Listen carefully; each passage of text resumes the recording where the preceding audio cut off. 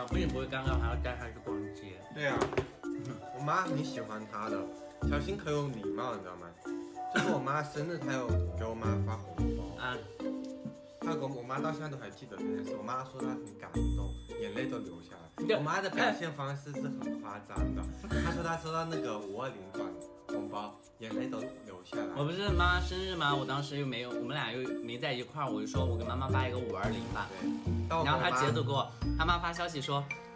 天哪，小新给我的转账吗？我眼泪都从眼角流下来了。我妈就是也是一种夸张，她是那种很浮夸的性格。她说她眼泪都流下来了。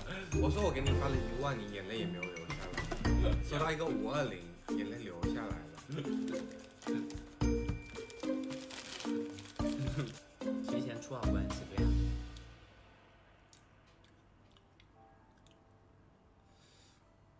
姐夫岂不知，你们是不是把我想成禽兽呀？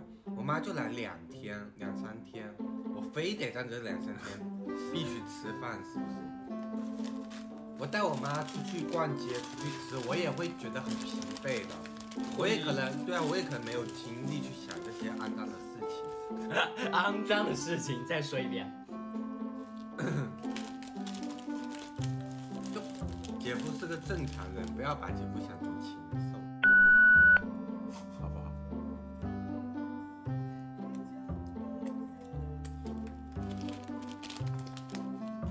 你们又不是没跟爸妈逛过街，就是我们自己逛街，我们都是很有目的性的。就今天出去，我就要去这家店，去这里坐着吃饭，或者是去这里唱歌喝酒。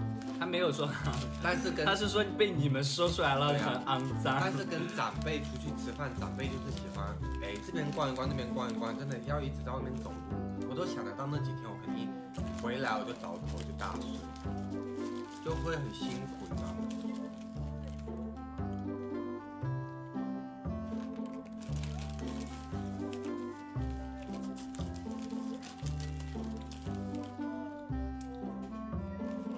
我妈不知道，我妈过生日她也没有发过红包。他妈生日什么时候我都不知道。那是因为我妈生日那天，是因为我们那时候在三亚，就我生日是7月13，然后我妈是7月16，我爸是7月15。就我们7月27，我爸是7月25，7月26。对，我们家一大家子人都一起的。只有我妈会隔得远一些。我们也在一块儿，我妈生日的时候。跟你问很正常。我妈在看直播，我妈不知道。我妈不太会玩抖音，你知道吧？